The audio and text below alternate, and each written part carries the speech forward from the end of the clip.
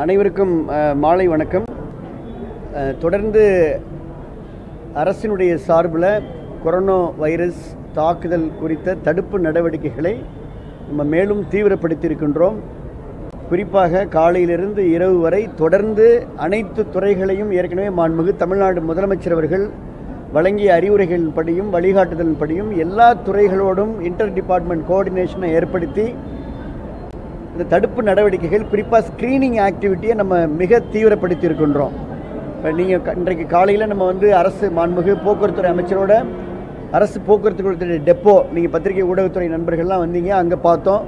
அதுக்கப்புறம் இன்றைக்கு காலையில் கூட சென்ட்ரல் ரயில்வே ஸ்டேஷனில் அங்கே ஸ்க்ரீனிங் ஆக்டிவிட்டியை இன்றைக்கு காலையிலையும் பார்த்தோம். அதற்கு பின்னால் அரசு ராஜீவ்காந்தி மருத்துவமனைக்கு நானும் அரசு செயலாளர் டீன் நம்ம டைரக்டர் எல்லாருமே அங்கே சென்று அங்கே நம்ம இந்த ரயில்வே காவல் அதிகாரிகளுக்கு என்ன மாதிரியான ஸ்க்ரீனிங் ஆக்டிவிட்டி பண்ணணும்னு நடைபெற்ற பயிற்சி முகாம்கள்லாம் பார்த்தோம். அதைத் தொடர்ந்து இன்றைக்கி எக்மோரில் இன்றைக்கு இப்போ ஆய்வுகளை மேற்கொண்டிருக்கிறோம். இங்கே ஒரு ஐஏஎஸ் ஆஃபீஸர் எங்களுடைய Ganesh IAS commissioner Indian medicine தலைமையில் இங்கே மொத்தம் 7 குழுக்கள் அமைக்கப்பட்டிருக்கிறது. எக்மோர் ரயில்வே ஸ்டேஷன்லேருந்து 7 எக்ஸிட் இருக்குது. 7 எக்ஸிட்லையும் நம்முடைய மக்கள் நல்வாழ்வுத்துறை, அப்புறம் சென்னை மாநகராட்சியுடைய மருத்துவக்குழு, அப்புறம் நம்முடைய ஜிஆர்பி அதாவது government railway police IG Sailendra Baba அவருடைய தலைமையில், அப்புறம் நம்ம ஆர்பிஎஃப் ரயில்வே கவர்மெண்ட் ஆஃப் இந்தியாவுடைய ரயில்வே போலீஸ் எல்லாருமா இணைந்து இந்த ஸ்க்ரீனிங் ஆக்டிவிட்டியை தொடர்ந்து செஞ்சிட்ருக்கிறோம். ஸோ அதனால் தொடர்ந்து நம்ம பொதுமக்களுக்கு அன்போடு தெரிவிக்கிறது, ஸ்பெஷல் ட்ரெயின்லாம் கேன்சல் பண்ணிக்கிறோம். ரொட்டீன் ட்ரெயின் வந்துகிட்ருக்கு. ஏற்கனவே நம்முடைய கான்சன்ட்ரேஷன் இன்டர்நேஷ்னலாக இருந்தது. அதாவது வெளி நாடுகள்லேருந்து வரக்கூடியவர்கள் மீது நம்ம கான்சன்ட்ரேஷன் இருந்தது. இப்போது அந்த கான்சன்ட்ரேஷன் இருக்குது. இன் அடிஷன் அதோடு கூடுதலாக பிற மாநிலங்கள்லேருந்து வரக்கூடியவங்களை நம்ம இன்னும் தீவிரமாக கண்காணிக்கிறோம். அதுதான் அதில் ரொம்ப முக்கியம். குறிப்பாக பாதிப்படைந்த மற்ற மகாராஷ்டிரா, இப்போ நம்ம கர்நாடகா, கேரளாவிலேருந்து வரக்கூடியவங்களை நம்ம ரொம்ப தீவிரமாக கண்காணிச்சிட்ருக்கிறோம். அதாவது ஆன் ரோடு ஏற்கனவே சொன்னது போல் காவல்துறை உதவியோடு கால்நடைத்துறையையும் சேர்த்து நம்முடைய மக்கள் நல்வாழ்வுத்துறை அங்கங்கே நம்ம தீவிரமாக கண்காணிச்சுக்கிட்டு இருக்கிறோம், ஸ்க்ரீன் பண்ணிகிட்டு இருக்கோம். அந்த ஸ்க்ரீனிங்க்கு தேவையான எல்லா எக்யூப்மெண்ட்டும் இப்போ ரயில்வே போலீஸ் கொடுத்துருக்குறோம். ஸ்க்ரீனிங் நம்ம தெர்மல் ஸ்கேனர் கொடுத்துருக்குறோம், எக்யூப்மெண்ட்ஸ் கொடுத்துருக்குறோம், எல்லாமே செஞ்சிட்ருக்கிறோம். இது வரைக்கும் டேட்டா உங்களுக்கு ஏற்கனவே சொல்லிக்கிறோம். 1,89,750 பேர் இப்போ நம்ம ஸ்க்ரீன் செஞ்சிட்ருக்கிறோம். இதில் எங்களுடைய குவாரண்டைனில் டைரக்ட் ஹோம் குவாரண்டைனில் 2,984 பேர் இருக்கிறாங்க. தொடர்ந்து அரசினுடைய தீவிரமான பணிகள் தொடர்ந்து கொண்டிருக்கின்றன. தொடர் கண்காணிப்பில் தொடர் நடவடிக்கையில் இருந்துகிட்டு இருக்கிறோம். Any questions? ஒருவருக்கு கொரோனா பாதிப்பு உறுதி செய்யப்பட்டிருக்கு, அவருக்கு எந்த மாதிரியான ட்ரீட்மெண்ட் வழங்கப்பட்டது? அதான் இப்போ நாங்கள் உங்களுக்கு தொடர்ந்து சொல்கிற அரசினுடைய முன்னெச்சரிக்கை நடவடிக்கை, முதலமைச்சருடைய வேண்டுகோளே பயணங்களை தவிர்ப்பீர். அதான் நம்ம திருப்பி சொல்கிறோம், பயணங்களை தவிர்க்க வேண்டும் என்று சொல்கிறோம். அதுக்காக தான் பள்ளி, கல்லூரி, ஷாப்பிங் மால் உள்ளிட்ட வணிக வளாகங்கள், நீச்சல் குளம் உள்ளிட்ட கிளப்பு உள்ளிட்ட எல்லா பொது நிகழ்ச்சிகள் உள்ளிட்ட எல்லாத்தையுமே நம்ம செய்யக்கூடாதுன்னு சொல்லிக்கிறோம். இப்போ பார்த்தீங்கன்னா கரெக்டாக அந்த 2வது கேஸ், ஃபஸ்ட்டு கேஸு நமக்கு இம்போர்ட்டட் கேஸ், நம்முடைய மஸ்கட்லேருந்து நமக்கு வந்த கேஸு நம்ம பாசிட்டிவாக அதை நம்ம இப்போ அந்த கேஸை நம்ம ட்ரீட் பண்ணி டிஸ்சார்ஜ் பண்ணிட்டோம் தகவலுக்காக. அதுலேயும் சில ஸ்பெகுலேஷன்ஸ் இருக்குது. அந்த பேஷண்ட் டிஸ்சார்ஜ் பண்ணிட்டோம். இப்போ 2வது கேஸு வட மாநிலத்தை சார்ந்த, அதாவது டெல்லியை சார்ந்த 20 வயது மதிக்கத்தக்க இளைஞர். அவர் நம்முடைய சென்னை அரசு ராஜீவ்காந்தி மருத்துவமனையில் அனுமதிக்கப்பட்டிருக்கிறார். ஐசோலேஷன் வார்டில் இருக்கார். அவருக்கு நேற்று மருத்துவமனைக்கு வந்தார். நேற்றே நம்ம பிளட் சாம்பிள் எடுத்தோம். இப்போ ஒரு சற்று நேரத்திற்கு முன்னதாக தான் அந்த சாம்பிள் பாசிட்டிவ்னு வந்திருக்கு. உடனே இப்போ பத்திரிகை ஊடகத்துறை நண்பர்கள்ட்ட நாங்கள் பாசிட்டிவ்னு சொல்லிக்கிறோம். பேஷண்ட் ஸ்டேபிளாக இருக்கார். அரசு ராஜீவ்காந்தி மருத்துவமனையினுடைய மருத்துவ குழுவினுடைய தீவிர கண்காணிப்பில் இருக்கிறார். இதில் குறிப்பாக இமீடியட்டாக நாங்கள் அவருடைய இப்போ கான்டாக்ட் ஹிஸ்ட்ரி எல்லாம் ட்ரேஸ் பண்ணிடுவோம். ஸோ ஏற்கனவே எப்படி காஞ்சிபுரம் அந்த இன்ஜினியருக்கு அவருடைய குடும்பத்தை சார்ந்த 8 பேர், அவர்கிட்ட இருக்கக்கூடிய அந்த எபிடெமியாலஜிக்கல் லிங்க் கான்டாக்ட் மொத்தம் 27 பேர் எப்படி நாங்கள் அதை ட்ரேஸ் அவுட் பண்ணி கண்காணிச்சோமோ அந்த பணி இந்த நிமிடத்திலேருந்து உடனடியாக தொடங்குது. அந்த பணிகள்லாம் தொடங்கப்பட்டுருச்சு. ஸோ அதனால் வி வில் டேக் கேர். அந்த கான்டாக்ட் ஹிஸ்ட்ரியை கம்ப்ளீட்டாக நாங்கள் ட்ராக் பண்ணி ட்ரேஸ் பண்ணி பக்காவாக அதெல்லாம் நாங்கள் பண்ணிடுவோம். இருந்தாலும் இருந்தாலும் அந்த தகவல் பாருங்கள். மொதல் கேஸ் நமக்கு மஸ்கட்லேருந்து இம்போர்ட் ஆன கேஸ். இந்த கேஸ் டெல்லியிலேருந்து வந்திருக்கிற வட இந்தியர் 20 வயது மக்கள். அதனால தான் தொடர்ந்து சொல்கிறோம், தேவையற்ற பயணத்தை தவிர்க்க வேண்டும். அதனால தான் இப்போ ரயில்வே ஸ்டேஷனில் இப்போ நம்ம ரொம்ப அரசு தீவிரமாக கண்காணிச்சிட்டு இருக்கிறோம். ஸோ ட்ராவலை அவாய்ட் பண்ணுங்கள், பொது இடங்களில் கூடுறதை தவிருங்க.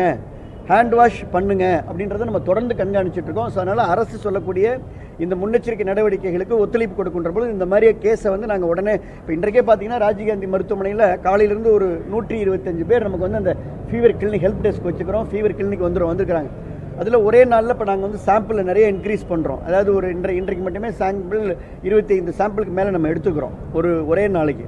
அதனால் அரசு தேவையான அத்தனை நடவடிக்கையும் எடுத்துக்கொண்டிருக்கிறது. இப்பவும் சொல்கிறேன், பதட்டம் வேண்டாம்.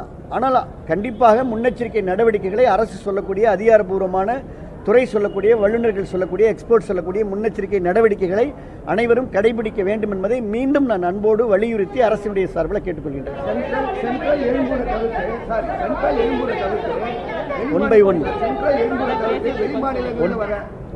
ஒன் மினிட் மேடம், அதான் இப்போ அந்த அந்த பேஷண்ட் வந்து ட்ரெயினில் வந்தார். இந்த தகவல் மட்டும் போதும்.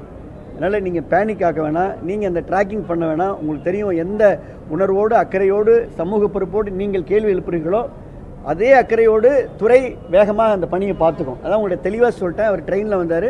வந்தப்போ அவருக்கு சிம்டம் இல்லை. இப்போ சிம்டம் இருக்குது. சிம்டம் இருந்தாலும் பேஷண்ட் ஸ்டேபிளாக இருக்கார்.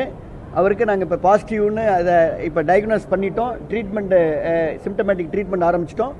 100% நீங்கள் எதிர்பார்ப்புக்கு மேலே அந்த ட்ராக் பண்ணி ட்ரேஸ் பண்ணி எல்லா கான்டாக்டை நாங்கள் ஐசோலேட் பண்ணிடுவோம். அதனால் இதற்கு மேல் அதில் தங்களுடைய அந்த ட்ராக்கிங் வேண்டாம். அதை நாங்கள் வில் டேக் கேர். டோன்ட் ஏன்னா மெடிக்கல் இல்லை, அதான் நீங்கள் உங்களுடைய மேடம் முதல் பேஷண்ட்டு ராஜீவ்காந்தி மருத்துவமனையிலிருந்து அவர் டிஸ்சார்ஜ் செய்யப்பட்டு விட்டார். இந்த ஒரு தகவலோடு போதும் உங்களுக்கு. இதில் வேறு ரூமர்ஸ் வேண்டாம். டிஸ்சார்ஜ் பண்ணப்பட்டார். அதுக்கு மேலே இப்போ டிஸ்சார்ஜ் பண்ணிட்டால் நீங்கள் அடுத்த கேள்வி அவர் எங்கே வீட்டுக்கு போகிறாரா ஹோட்டலுக்கு போகிறாரா அவர் எங்கே இருக்காருன்ற அந்த ட்ராக்கிங் தயவு செய்து வேண்டாம். We have medical ethics. நான் அன்போடு ஊடகத்துறை நண்பர்கள் தொடர்ந்து எங்களுக்கு நீங்கள் உதவி செய்கிறீங்க, எங்களுக்கு கோஆப்ரேட் பண்ணுறீங்க. அதனால் இந்த மெடிக்கல் எத்திக்ஸுக்கும் நீங்கள் கோஆப்ரேட் பண்ணுவீங்கன்னு நான் உங்களை நம்புகிறேன். அதனால் அதோட வேணாம். அவர் பேஷண்ட் வந்து டிஸ்சார்ஜ் செய்யப்பட்டு விட்டார். அதனால் அவர் கொஞ்ச நாள் அவர் ஹோம் குவாரண்டைனில் இருக்கணும். ஹோம் குவாரண்டைன்லையோ அவர் எங்கேயோ ஒரு குவாரண்டைனில் இருப்பார். அவ்வளோதான் சப்ஜெக்ட். மற்றபடி பேஷண்ட் டிஸ்சார்ஜ். அதில் அதுக்கு மேலே வதந்திகள் வேண்டாம். வெளி மாநிலங்கள்லேருந்து வர train one by one central I'm ready to answer all the questions one by one. வெளி மாநிலங்கள் வர ட்ரெயின் சென்ட்ரல் எக்மோரை தவிர்த்து ஆவடி பெரம்பூர் அந்த பக்கம் அந்த சைடெலாம் வந்து நிற்கிது. அங்கெல்லாம் நீங்கள் நல்ல கொஸ்டின்.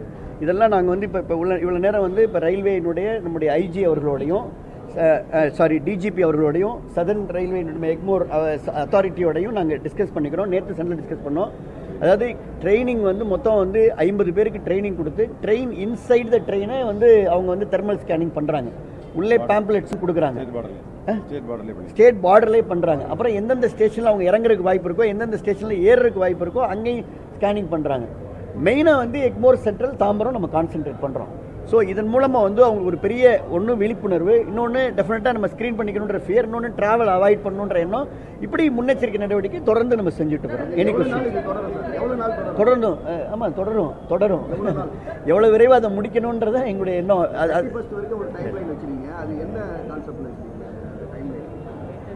அதான் பிரதர், இது வந்து இப்போ we have government of India guidelines, மத்திய அரசினுடைய கைட்லைன்ஸ் படியும் மத்திய அரசினுடைய அட்வைசரி படியும் இப்போ இந்த மாதம் 31ஆம் தேதி வரைக்கும்ன்றது. ஸோ இந்த 35க்குள்ளே இந்த நிலைமைகள்லாம் சீரடைய வேண்டும் என்பது நம்முடைய எண்ணம், நம்பிக்கை, எதிர்பார்ப்பு. எல்லோரும் ஒத்துழைக்கின்றப்ப நிச்சயமாக அது சீரடையும். அந்த நம்பிக்கை எங்களுக்கு இருக்கிறது. அதனால் எல்லோரும் ஒத்துழைப்பு கொடுக்கணும். According to the situation will take further decisions. அந்த ட்ராக்கிங்கே உங்களுக்கு வேண்டாம், நீங்கள் கவலையப்பட வேண்டாம். அதுதான் பிரதர், ப்ளீஸ் பத்திரிகை ஊடகத்துறை இல்லை, அதான் சொல்கிறேன், பத்திரிகை ஊடகத்துறை நண்பர்களுக்கு ரொம்ப தெளிவாக சொல்கிறேன், ரொம்ப அன்பாக சொல்கிறேன். பாசிட்டிவ் வந்த 15 நிமிஷத்தில் உங்களுக்கு இன்ஃபார்ம் பண்ணிட்டோம். இப்போ தான் எங்களுக்கு இந்த காரிடாரில் நடந்து வரப்போ எங்களுக்கு செய்தி வந்துச்சு. அடுத்த 10வது நிமிஷம் பத்திரிகை ஊடகத்துறை நண்பர்களுக்கு நான் ட்விட்டு போட்டு தான் உங்களுக்கு முன்னாடி உட்கார்றேன். அடுத்த செகண்ட் அந்த 10 நிமிஷம் ஏன் லேட்டுனா, அடுத்து நம்ம செய்ய வேண்டிய ட்ராக்கிங், ட்ரேசிங், எங்கேருந்து வந்தார், எப்படி வந்தார், யாரோட பேசினார், யாரோட உட்காந்தார், எங்கே போனார், என்ன சாப்பிட்ருப்பாரு, அங்கே யார் பக்கத்தில் இருந்தால், அவங்களுடைய கான்டாக்ட் என்ன, லிங்க் என்ன, எப்போ சிம்டம் ஆரம்பிச்சு, இது எல்லா வேலையும் மருத்துவத்துறை நீங்கள் எதிர்பார்ப்பதை விட மிக சிறப்பாக செய்யும். அதனால் தயவுசெய்து அந்த பதட்டம் பீதி பத்திரிகை ஊடகத்துறை நண்பர்களுக்கு வேணாம். இதை ட்ராக்கிங், ட்ரேசிங் வேணாம். அதில் எத்தனை பேர் இப்போ கான்டாக்டில் இருந்தாங்க, அதில் எத்தனை பேரை நாங்கள் ஐசோலேட் பண்ண போகிறோம் அப்படின்றத அடுத்தடுத்து உங்களுக்கு தெரிவிப்போம். அதனால் தயவுசெய்து அந்த ட்ராக்கிங் வேண்டாம். இது தாண்டி கூடுதல் கொஸ்டின், மெடிக்கல் எத்திக்ஸ் இருக்குது, கூடுதல் கொஸ்டின் வேணாம்.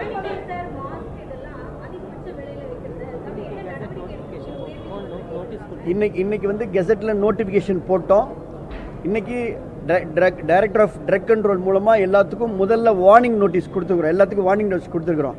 இன்றைக்கு ஒரு நாள் வார்னிங் நோட்டீஸ். நாளைக்கு காலையில் அதிக விலைக்கு மாஸ்க்கை விற்றாலோ, அதிக விலைக்கு சானிடைசரை விற்றாலோ, அதிக விலைக்கு நீங்கள் இந்த சொல்லக்கூடிய நம்ம இந்த தெர்மல் ஸ்கேனரை விற்றால் மிக கடுமையான நடவடிக்கை எடுக்கப்படும் என்பதை நான் எச்சரிக்கையாக தெரிவித்துக் கொள்கின்றேன். அதனால் வந்து நம்ம ஏற்கனவே சொல்லிக்கிறோம், மாஸ்க் அணிய வேண்டிய நிலை இல்லைன்னு சொல்கிறோம். இருந்தாலும் மாஸ்க்குகளை பதுக்குவது, இந்த நேரத்தில் எந்த பொருளாக இருந்தாலும் பதுக்குவதோ அதிக விலைக்கு விற்பதோ சட்டப்படி குற்றம். கெசட் நோட்டிஃபிகேஷன் போட்டுக்கிறோம்.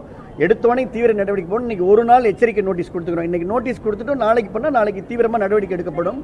அதே போல் ஏற்கனவே வதந்திகளை பரப்பியவர் மீது நம்ம நடவடிக்கை எடுப்போம்னு சொல்லுவோம். இதே போல் கோயம்புத்தூரில் வதந்தியை பரப்பிய ஒருத்தரின் மீது காவல்துறை கமிஷனரிடம் புகார் அளிக்கப்பட்டிருக்கிறது. மேடம் அதான் மேடம், இதெல்லாமே எசென்ஷியல் கமாடிட்டிஸ் அப்படின்றது நம்ம டிக்ளேர் பண்ணுறோம். அதான் இது வந்து உங்களுக்கு தெரியும், பேண்டமிக்னு எப்படி உலக சுகாதார நிறுவனம் அறிவிச்சிருச்சோ, அதுக்கப்புறம் எங்களுடைய பப்ளிக் ஹெல்த் ஆக்ட் படி நாங்கள் வந்து நோட்டிஃபிகேஷன் போட்டோம், கெசட்டில் பப்ளிஷ் பண்ணிட்டோம். ஸோ இதெல்லாம் எசென்ஷியல் கமாடிட்டியில் வந்துடுது. அதனால் என்ன எம்ஆர்பி ரேட்டோ அந்த எம்ஆர்பி ரேட்டை தாண்டி ₹1 கூட கூடுதலாக விலைக்கு விற்கக்கூடாது என்பது அரசினுடைய உத்தரவு. அதை தாண்டி யார் விற்றாலும் நீங்களும் தகவல் சொல்லலாம், எங்களுக்கு தகவல் இருந்தாலும் நாங்கள் நடவடிக்கை எடுப்போம். ஒன்றும் இல்லை. என்ன டிமாண்ட்? உண்மைதான், அது உண்மைதான். இல்லை அதான் பிரதர், உண்மைதான். காரணம் ரா மெட்டீரியலுடைய தட்டுப்பாடு. உங்களுக்கு தெரியும், நம்ம இந்த மாஸ்கினுடைய ப்ரொடக்ஷனுக்கெல்லாம் ரா மெட்டீரியல் ஏற்கனவே இந்த ஊடகத்துறை நம்மள்கிட்ட நான் ஏற்கனவே 2-3 முறை சொல்லியிருக்கிறேன். இந்த மாஸ்க்கு இந்த மாதிரியான விஷயங்களுக்கு ரா மெட்டீரியல் வந்து நமக்கு வந்து சைனாவிலேருந்து தான் வந்தது. ஸோ அங்கே இந்த பாதிப்பு உண்டானால அதில் டிமாண்ட் இருக்கிறது என்பது உண்மைதான். அதனால் டிமாண்ட் இருந்தாலும் அந்த அதிக விலைக்கு விற்கக்கூடாது என்பது அரசினுடைய உத்தரவு.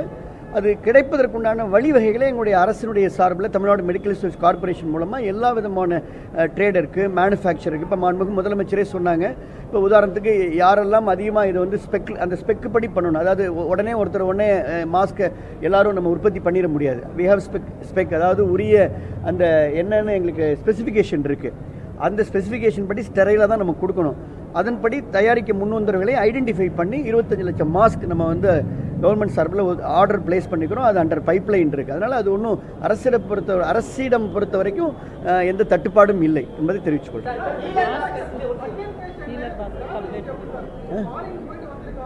யாரு அதுதான் உங்கள்கிட்ட சொல்கிறேன். பாசிட்டிவ்னு மெசேஜ் டீன்ட்டு எங்களுக்கு வந்து 10 மினிட்ஸ் ஆச்சு. வந்த 10 நிமிடத்தில் அடுத்து செய்ய வேண்டிய விஷயங்களை தீவிர ஆலோசனை நானும் அரசு செயலாளர் டிபிஹெச்சில் ஆலோசனை பண்ணி ட்ராக்கிங் ட்ரேசிங்கெல்லாம் உத்தரவு போட்டுட்டு தான் பத்திரிகை ஊடகத்துறை நம்மள்கிட்ட சொல்கிறோம். கிடைக்கக்கூடிய தகவலை டிரான்ஸ்பரண்ட்டாக உங்கள்கிட்ட நாங்கள் வெளிப்படுத்துகிறோம். நீங்கள் அந்த ட்ராக்கிங் வேண்டாம். ஓகே,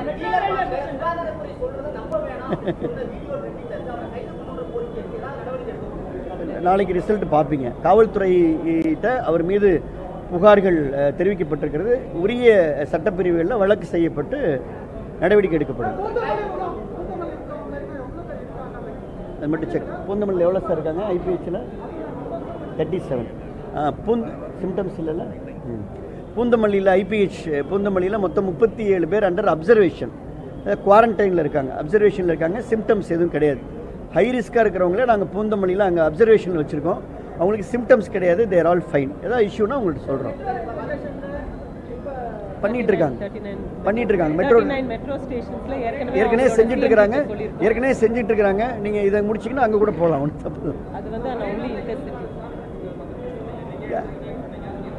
காரணம் வந்து ஒன்றும் இல்லை. பொதுவாக நீங்களே சொல்கிறீங்களா, இப்போ சாம்பிள் கம்மியாக எடுத்தால் சாம்பிள் நீங்கள் நிறைய எடுக்கலன்ற ஒரு கருத்தை நீங்கள் சொல்கிறீங்க. அதனால் வந்து பொதுவாக கொஞ்சம் பேனிக்காக வர்றாங்க. அதாவது மத்திய அரசு என்ன நமக்கு கைட்லைன்ஸ் கொடுத்துருக்கோம், பாதிக்கப்பட்ட நாடுகள், பாதிக்கப்பட்ட மாநிலங்கள், ட்ராவல் ஹிஸ்ட்ரி ப்ளஸ் அல்லது பாதிக்கப்பட்ட ஒருத்தரோடு நமக்கு தொடர்பு இருக்கணும். 3 சிம்டம் இருமல், காய்ச்சல், மூச்சுத்திணறல் இருந்தால் மட்டும் மருத்துவர்கள் அறிவுரைப்படி நம்ம வந்து சாம்பிள் எடுக்கணும். எல்லோருக்கும் சாம்பிள் எடுக்க வேண்டிய நிலை அல்ல. திருப்பி அதை சொல்கிறோம். இருந்தாலும் கூட ஒருத்தர் வந்து அரசு மருத்துவமனைக்கு நம்பி அவர் பதட்டத்தோடு, அவருக்கு கொஞ்சம் சிம்டம்ஸ் இருக்கிறப்ப, ரொம்ப பதட்டத்தோடு வர்றப்ப மருத்துவர் அறிவுரைப்படி சாம்பிளை நம்ம இன்க்ரீஸ் பண்ணுறோம்.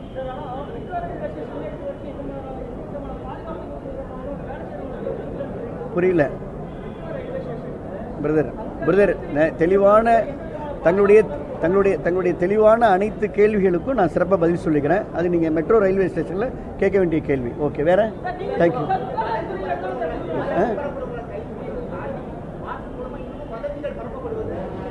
நல்ல கேள்வி கேளுங்க ப்ளீஸ்.